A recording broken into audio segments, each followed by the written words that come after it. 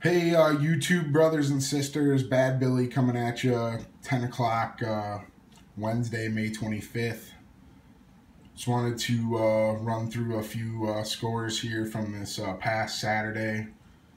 Ran over to Gander Mountain, picked up 3 boxes of mini mags, and a couple more Duffy 112's. Got the mini mags at $7.99.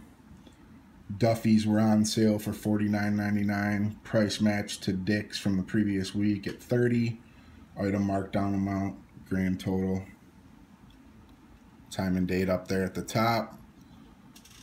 And yeah, so my goal with these Duffys is to just keep price matching them back and forth, Dick's to Gander.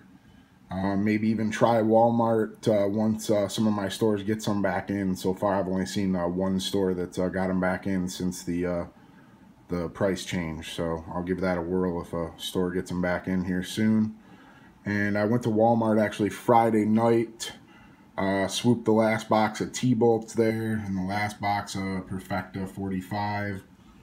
It's the tag on those, $24.97, $15.44 tax, $5.20. It was like 7 o'clock at night or something like that.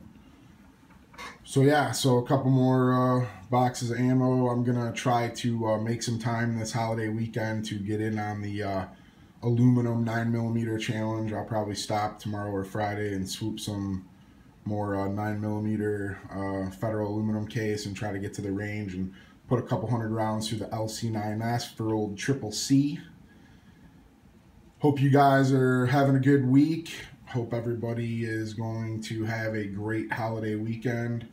I'm going to be doing a lot of golfing and a little bit of home improvement work and a little bit of ammo hunting.